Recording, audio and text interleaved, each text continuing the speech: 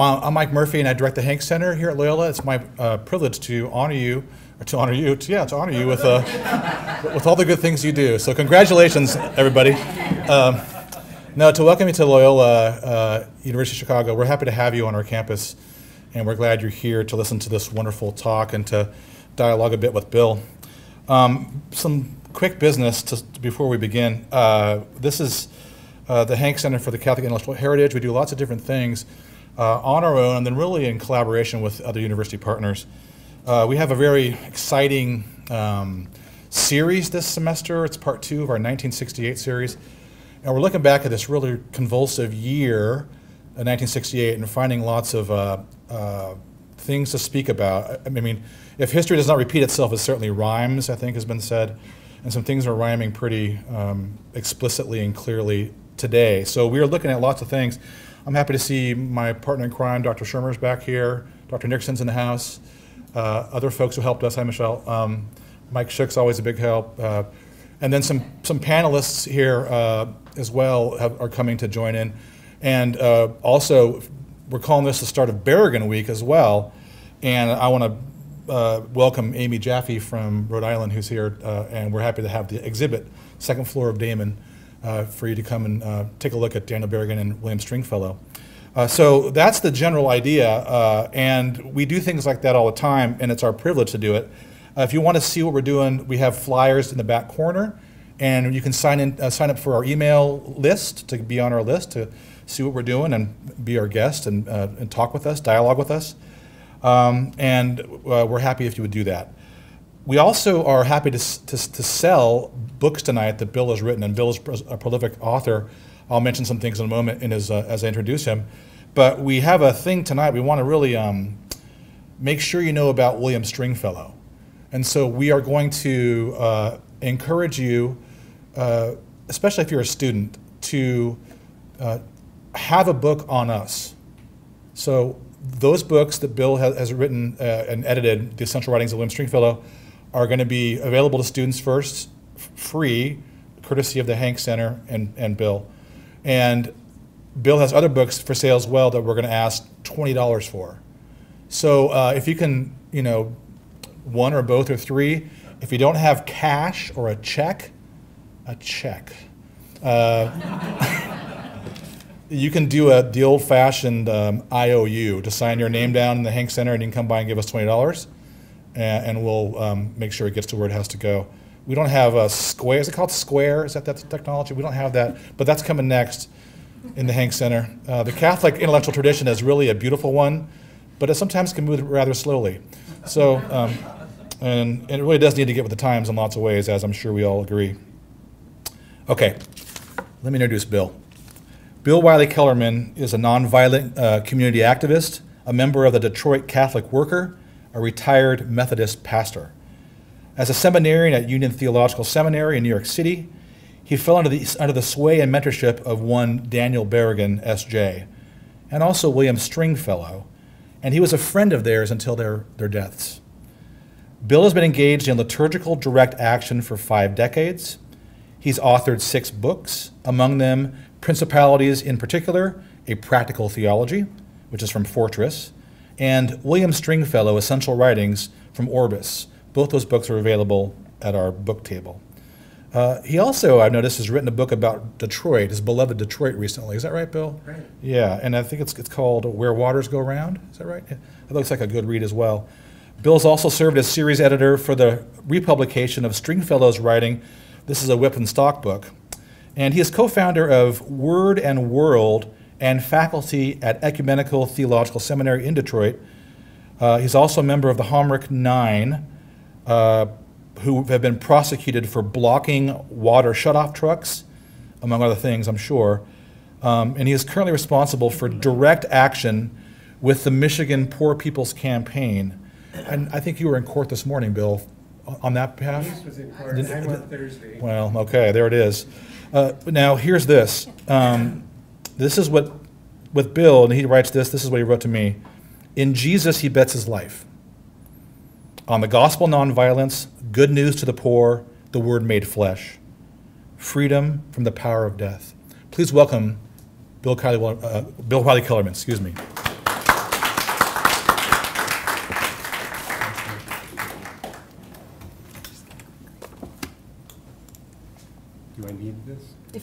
want it? You can use that one as well. I'd rather use that. Okay, then I'll take that one. Good evening. Is this working? Can you hear me? Good. It's really, it is an honor to be here. I'm very grateful to Michael Murphy and the Hank Center for the invitation. And also to the Hank Center just for recognizing the importance of Dan Berrigan's work in life and work, I'll say, in Catholic intellectual thought and heritage. 60 years of word and deed, in his case, is in a certain sense bearing fruit now under Francis, where the just war theory is being upended, gospel nonviolence is actually being embraced, and in a certain sense, that work, his life and work, and the communities that he was part of, are undergird that and yield it. Berrigan Week is right on time in exactly that sense. The last time I spoke at Loyola was in the Bush-Cheney years, and my daughter Lydia, who was a Loyola student, part of the student ministry group and Ubuntu community, organized a series on issues of impeachment. I don't know if that's planting a seed or not. But she invited me to come give a talk on surveillance, which was certainly an impeachable issue in that era, and my reflections were biblical and theological as well as really concrete and political. That talk is in Principalities in particular. Because of both the exhibit that the folks on Block Island have pulled together and the film, short film by Sue Hagedorn that'll be showing tomorrow night with her presence, I titled my remarks for the evening, William Stringfellow and Daniel Berrigan, The Politics of Friendship. And I'll flesh that out. Notice that I didn't call it The Politics of Friending, though that is that whole phenomenon where friend becomes a verb and has to do with tapping a touchpad, is part of the context in which I'm going to say deep and real and substantial and incarnate friendship needs to be heard and understood. To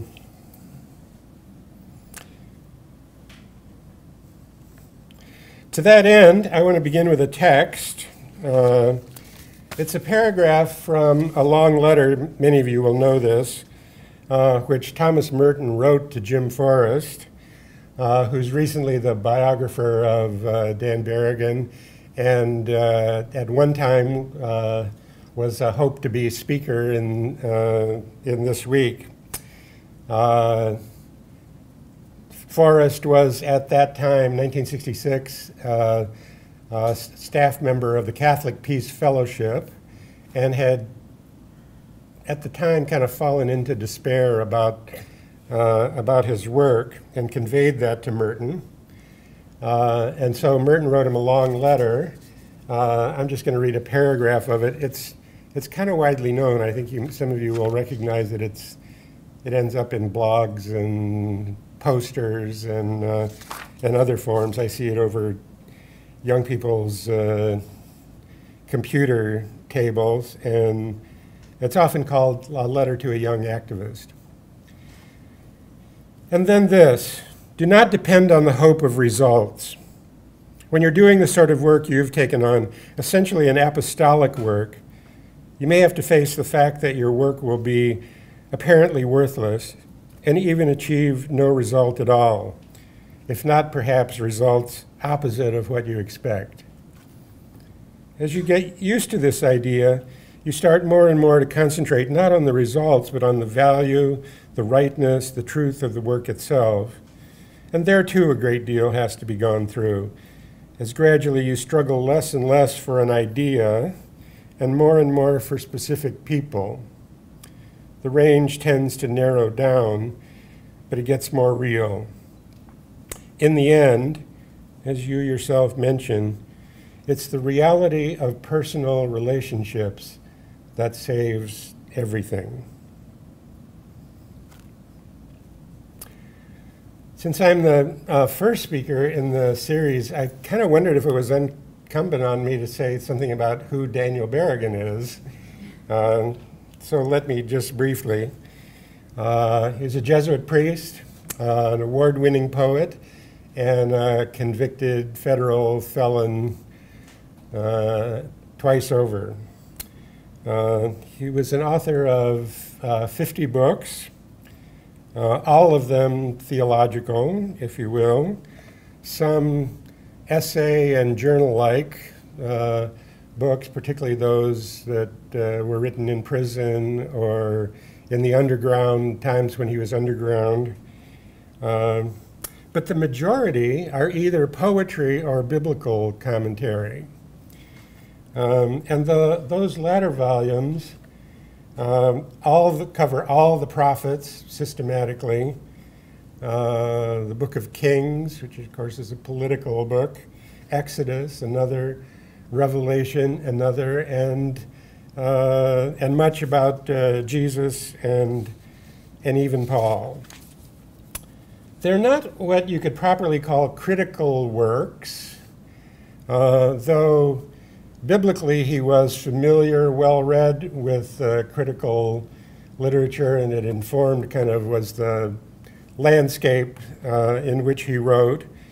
But his writing was much more engaged, if you will, explicit about the social location from which he and his community read the book and entered into a biblical conversation, which was a place of nonviolent resistance to empire, and which is to say, not a safe and objective reading of a text. That's also to say, in terms of deeds and action, that along with his brother Philip, he virtually pioneered new forms of nonviolent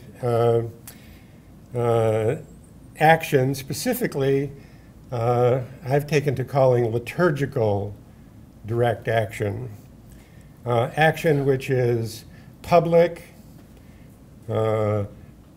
ritualized, sacramental, and prayerful, and in a certain sense, reflecting and arising out of in accord with the Second Vatican Council, I want to say, the opening of liturgy and sacrament to the world.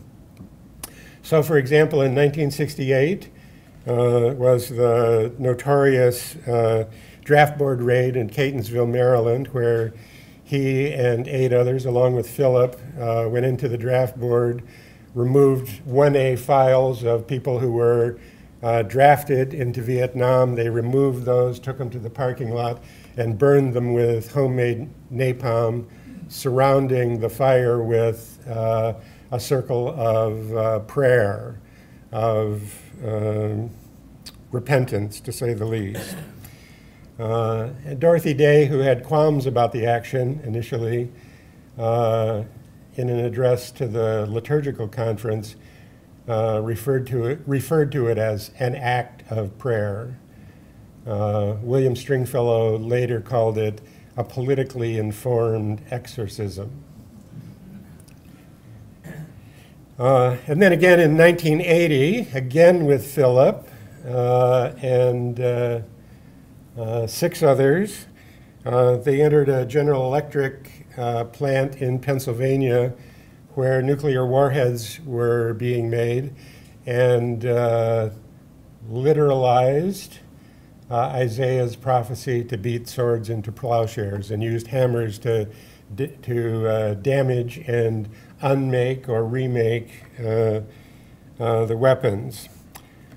Just as Catonsville spawned, Catonsville, in that case, the draft board action spawned hundreds of other draft board actions in this country, including one here in Chicago. You may know the Chicago 15. Actually, when I was a college student, I had a poster on my dorm wall. I don't know if it was a Corita Kent or not, but it was like a very brightly colored orange and yellow poster. They had acted on Pentecost, so the text of the poster was from Acts 2, and it said, "These men are not drunk as you imagine, it's only the third hour of the day." And then I'm going sideways here very quickly. Later, later I had a conversation with Joe Mulligan, a Jesuit priest who was part of that action. And I told him about my poster, and he said, "Actually, we were drunk." He said we had to wait outside the draft board all night, and it was bitterly cold, and our friends kept bringing hot toddies. So by morning, we were schnockered when we went in. So anyway, the plowshares action has likewise spawned several decades of similar actions, the most recent of which took place in Kings Bay, Georgia, at the Trident Base on April the 4th, the anniversary of Dr. King's assassination. Liz McAllister, wife and partner of Philip in the Jonah House community, was one of those 7, I think, who cut the fence and broke in, went to a couple of different places, poured blood, specifically naming the giant triplets, now I'd say the giant quadruplets in their view, and in the view of the Poor People's Campaign, now current. They were addressing these giant, what Dr. King called the giant triplets: racism, militarism, and extreme materialism, which require a revolution of values to be addressed and fought. Liz of that group is maybe the only one still currently in prison, in jail, waiting trial. The others are all out and tethered, but that trial is to start shortly. Daniel died 2 years ago, just shy of 95. I have friends here who were at the funeral, maybe others of you. I was honored not only to be part of the procession from the Catholic worker to the church, but to be asked to say a few words at the wake the night before at St. Ignatius. I had thought I might read a poem about Dan, but I think instead I'll just say a little bit about how I met him. I was a seminary student in New York at Union in 1972, and he had just been released from Danbury Prison for the Catonsville action, and came to New York actually to teach at Woodstock College, the Jesuit school, and we had cross-registration at Union. So we were in a class with him on the Book of Revelation and Jacques Ellul, the French biblical theologian, social historian, who both Bill Stringfellow and Dan were very taken with. And when he lectured on the Book of Revelation, sometimes he'd write on the board, but it was almost ecstatic poetry that he was speaking about the Apocalypse of John. And I remember more than once, I mean, we were all furiously trying to take notes. And I remember once saying, "Oh, wait, what did you just say?" And he just like almost came out of a trance and said, "I don't know."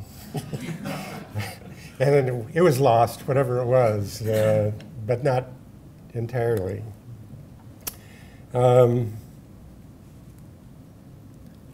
The way that he read Scripture, and particularly in that course, but even more with his life, really knocked me off my horse.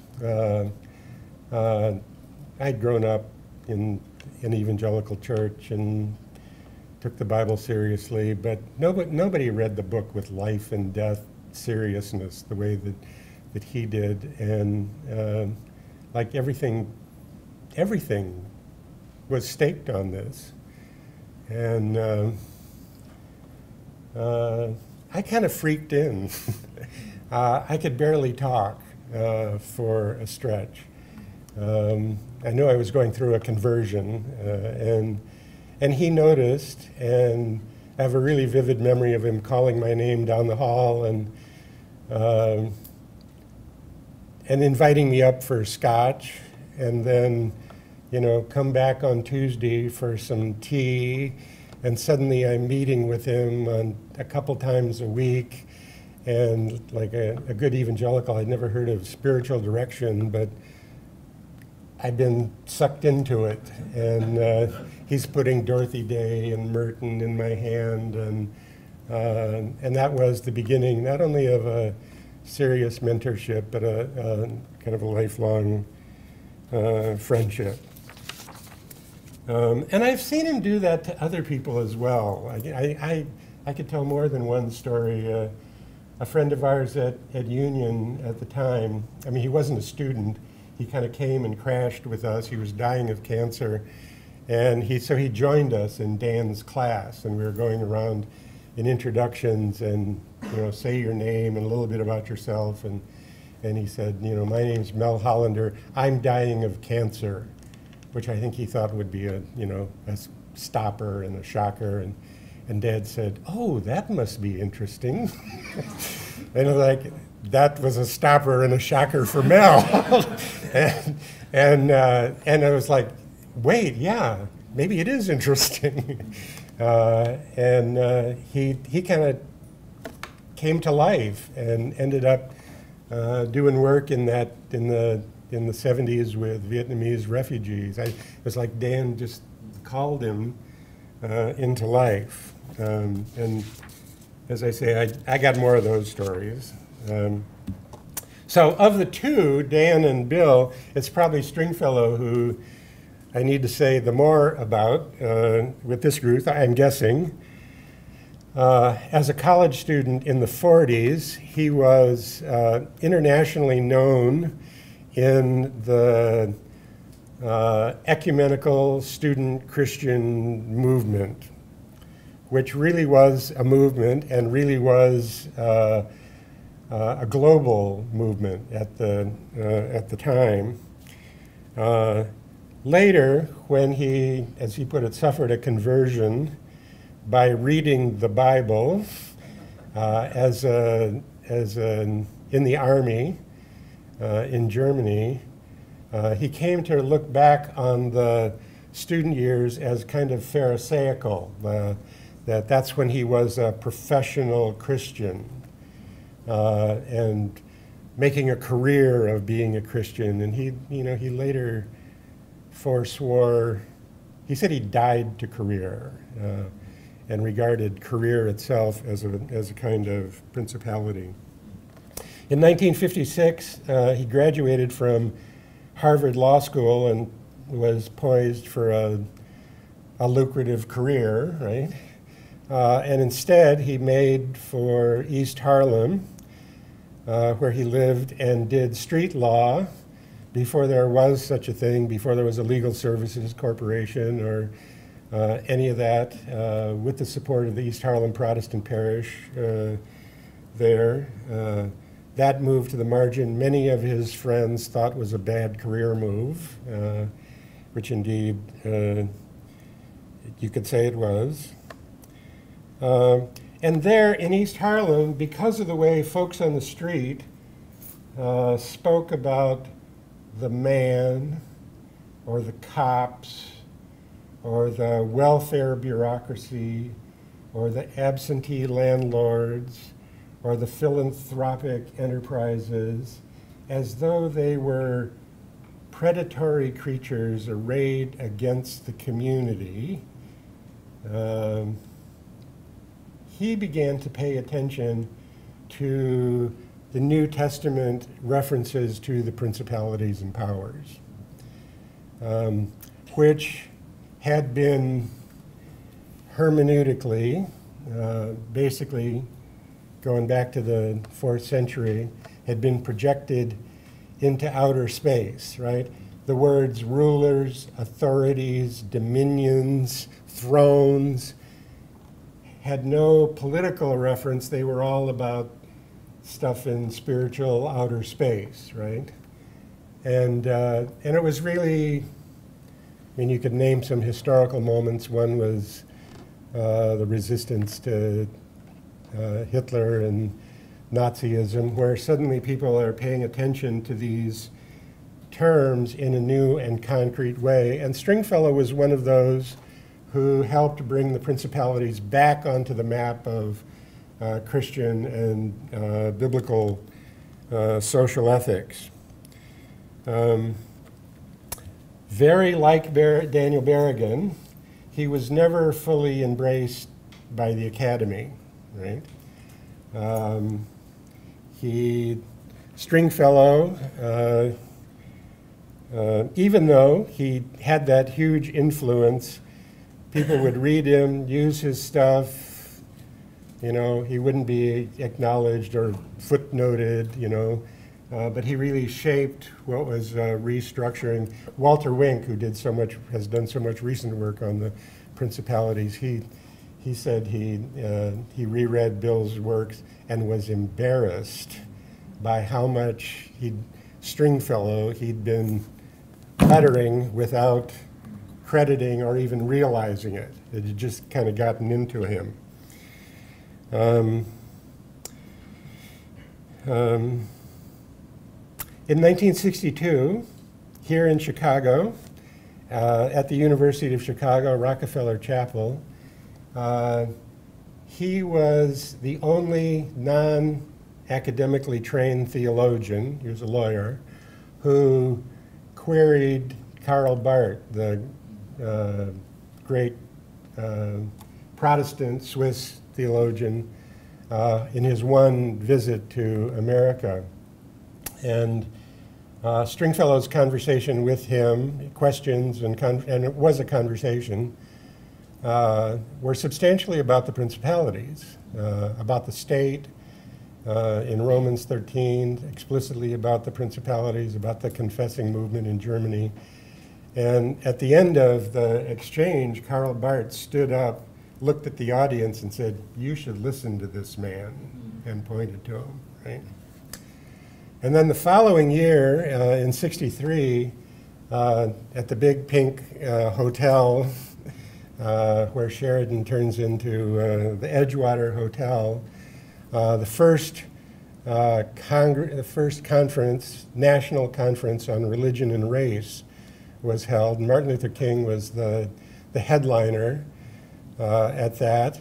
Rabbi Abraham Heschel was the keynoter to the week, and Stringfellow was a respondent to Heschel. And he said a number of things that stirred controversy. But the most substantial one had to do with naming white supremacy as a demon, as a principality. You know, I'll read to you. This is in the book that Michael's making available. These are his part of his remarks.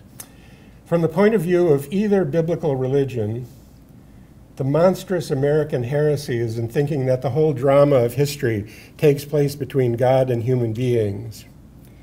But the truth, biblically, theologically, and empirically, is quite otherwise. The drama of this history takes place amongst God and human beings and the principalities and powers, the great institutions and ideologies active in the world. It's the corruption and shallowness of humanism which beguiles Jew or Christian into believing that human beings are masters of institution or ideology. Or to put it a bit differently, racism is not an evil in human hearts or minds. Racism is a principality, a demonic power, a representative image, an embodiment of death, over which human beings have little or no control, but which works its awful influence over their lives. Now don't miss the paradox here in the next line. This is the power with which Jesus Christ was confronted, and which at great and personal cost he overcame.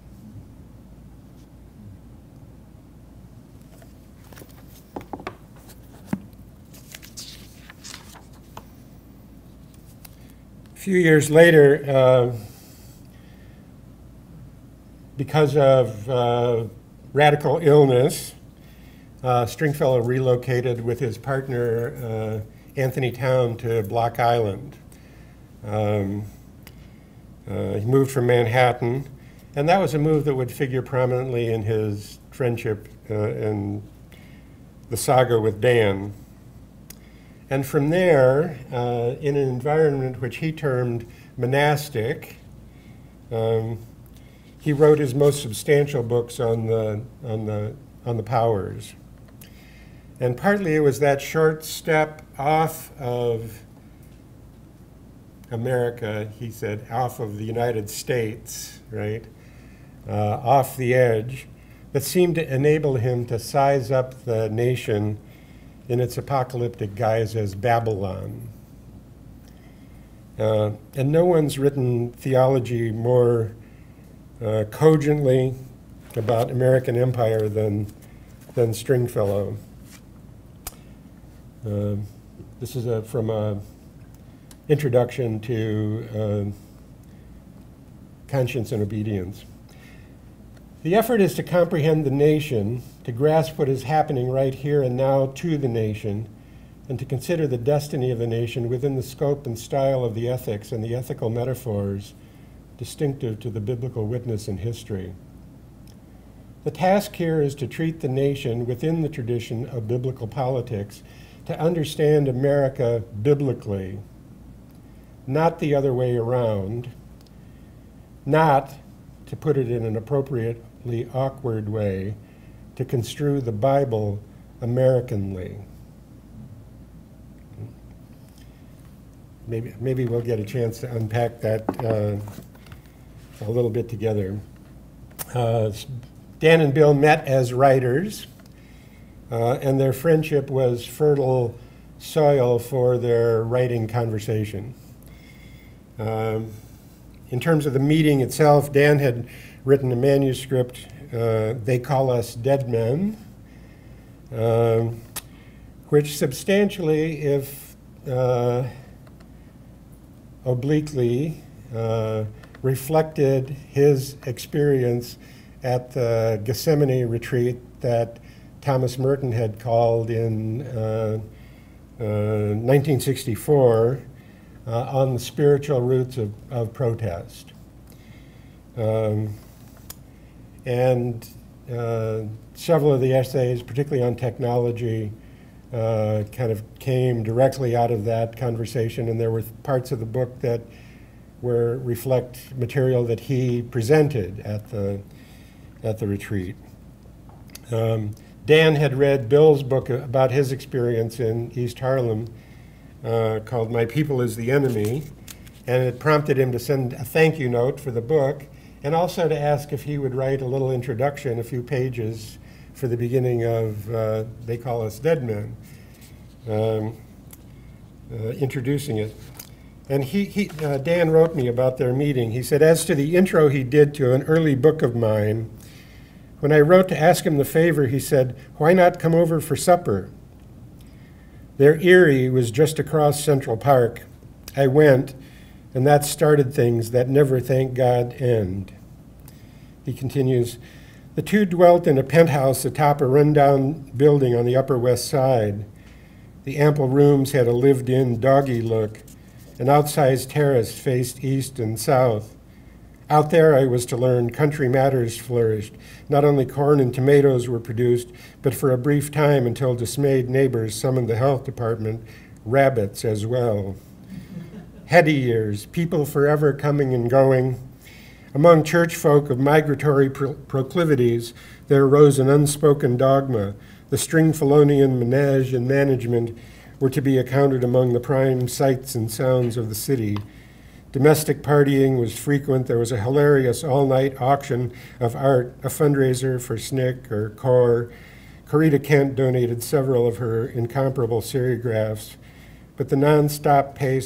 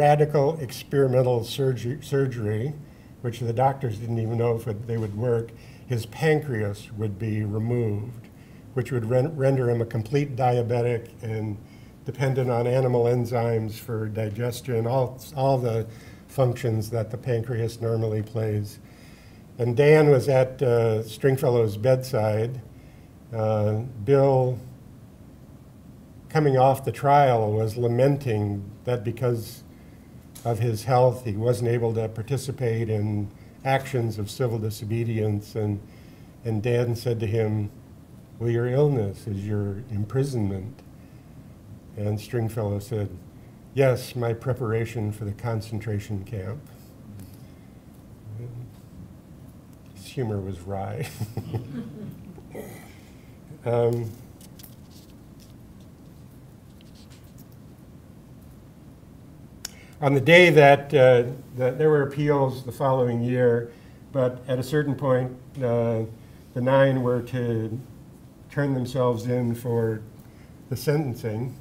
And on the day that Dan was supposed to turn himself in, he organized a big festival, public event at Cornell called America is Hard to Find. So he's up on stage speaking, and the federal marshals are nervous that he's not going to do this, so all the doors are covered with federal marshals. And also up on stage are giant puppets with people inside them from the Bread and Puppets Theater, if you know that group. There was the 12 apostles were on the stage behind him, you know, sort of bringing their apostolic witness. And at a certain point, one of the puppets leaned over to Dan and said, "Do you want to get out of here?" And he said, "Sure." And a moment later, the lights went out. The puppeteer handed over his puppet. Dan went inside the puppet of Peter or John or whoever it was. The lights came back on and Dan was gone. And the puppets went out the door and into the van, and he was driven away. And was underground for 5 months, living on the 10 most wanted list of the FBI, driving J. Edgar Hoover insane because he would pop up at well-known pulpits, you know, preach a sermon about resistance and disappear. He would be on national television and slip out the back door, and they couldn't catch him.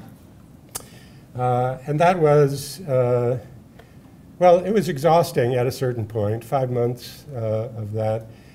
And at a certain point, he made overtures through the underground network to would he be welcome at Stringfellow's place on Block Island, and he hopped the ferry and went there. Down the hill from Bill's house was on a hill, and down the hill was his neighbor, who was very supportive of the government and thought the FBI could do anything they damn well wanted to do. Bill and Anthony later found on the wall of their neighbor's house a wooden platform that seemed to have been constructed and would be suitable for aiming a directional microphone at the window of their picture window where the dining room table sat and where Bill and Dan and Anthony talked during his visit there.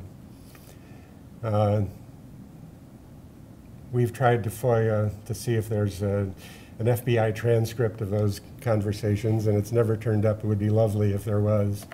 But I know of several things they talked about. Dan went underground on April 9th, which was the anniversary of Dietrich Bonhoeffer's execution by the Nazis, and he began reading that day Eberhard Bethge's biography of Bonhoeffer, and wrote a review of it that appeared in Atlantic Monthly. And one of the topics they discussed was Bonhoeffer's underground seminary at Finkenwald, which was a resistance seminary, and in the late 30s. And Dan and Bill wondered whether it was possible to create an underground seminary in this country. They thought about Block Island as a place. The hotels are empty during the school year. And anyway, that was a conversation that eventually connected with my experience and story with them. The other thing they talked about was the Book of Revelation. Both of them were really taken with the import of that for understanding the present historical moment. And, you know, that's what Dan was teaching when he came out of Danbury at Union. And that's what Bill's next book called An Ethic for Christians and Other Aliens in a Strange Land really drew on the Babylon parables of the book of Revelation.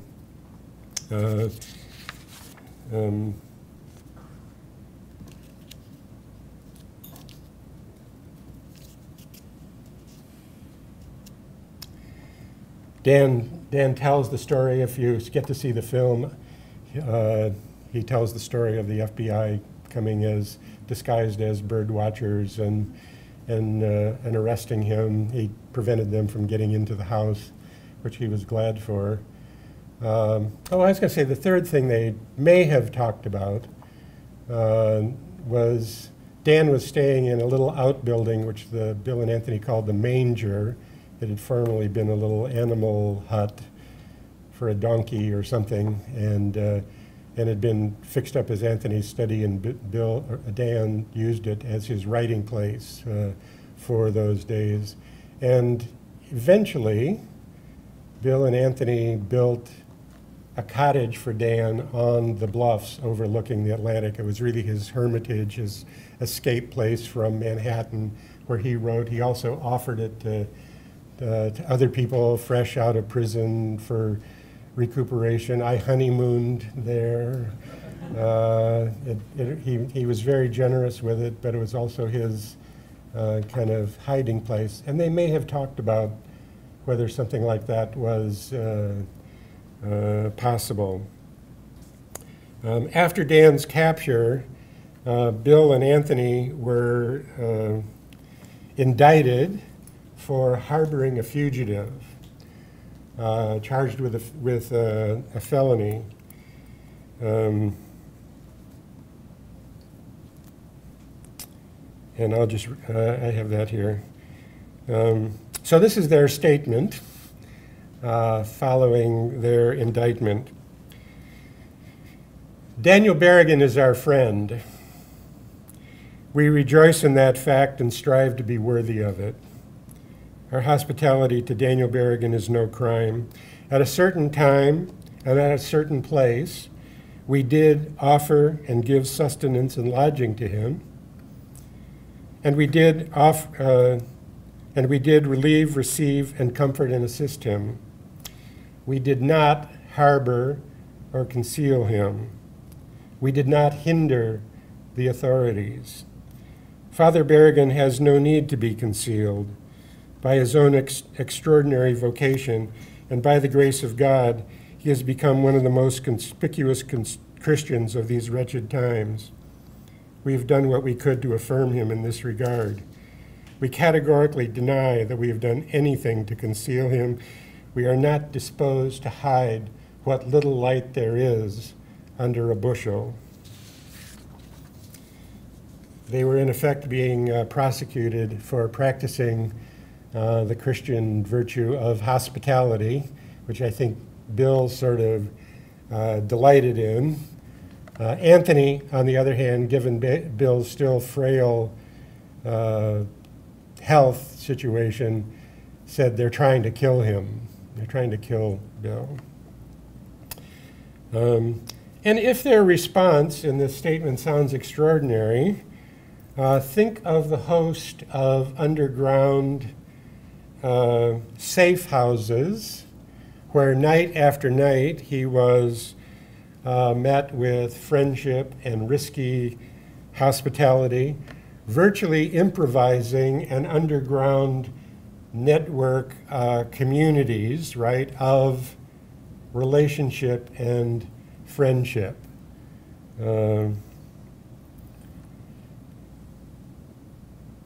Virtually a community of resistance and resurrection.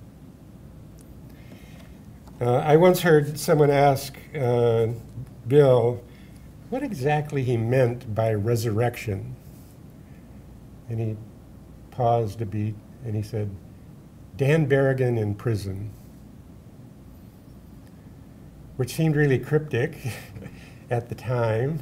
But I later heard him elaborate on that, reflect at length on a visit that he made to the prisoners at Danbury, and how he there beheld a witness of the resurrection. specifically in Berrigan's demeanor. He told of arranging the visit and how the warden and the other authorities, even the chaplain, had seemed constrained, anxious, dehumanized, unfree in the fulfillment of their functions, unable to make the most ordinary decisions without consulting the Attorney General. Whereas the prisoners, on the other hand, Dan and Phil, though certainly inconvenienced by their confinement, seemed truly free and joyful and unconstrained and unencumbered by their location, which is what he thought represented the radical freedom of the resurrection. Stringfellow died in 1985 of the cumulative effects of diabetes. He, in his will, I will say, and I should have brought it, he left me his New Testament, the one that he read in the army that prompted his conversion. And Daniel preached the funeral on the island. The New Testament was indeed at the funeral. His remarks include a testimony to their friendship, with which I'll conclude. This is, I'm stringing together some lines from the... A sophisticated people is struck by a shortage of words adequately to describe a bad time and how one might meet it. So we grope with negatives: non-violence, non-compliance, non-betrayal. In such a time, friendship is reduced to the bone. It becomes a matter of non-betrayal. Stringfellow saw betrayal on all sides, as indeed all but the purblind must see. The large betrayal of public trust, public monies, the public compact. What was manifestly impossible in public life, he created and cherished up close. There could exist in such a world a community of non-betrayal, non-cooperation, non-surrender. It required that the members enter a covenant, say their prayers, gather and then scatter to their work, and above all, first of all, cherish one another.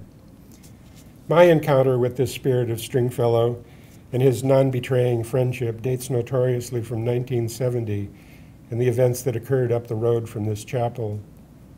I was lifted from the home of Stringfellow and trundled off the island into prison. But for those few days, Stringfellow's home was the only church I knew. It was the only safe place in the universe.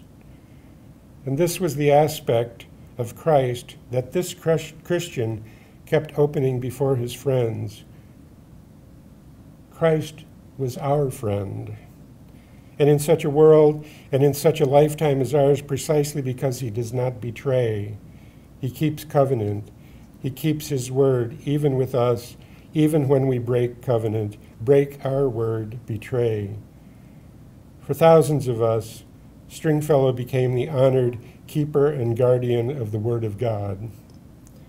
That is to say, a Christian who could be trusted to keep his word, which was God's word made his own. And that word he kept and guarded and cherished, now keeps him. This is the way with the word, which we name Christ. The covenant keeps us who keep the covenant. Amen.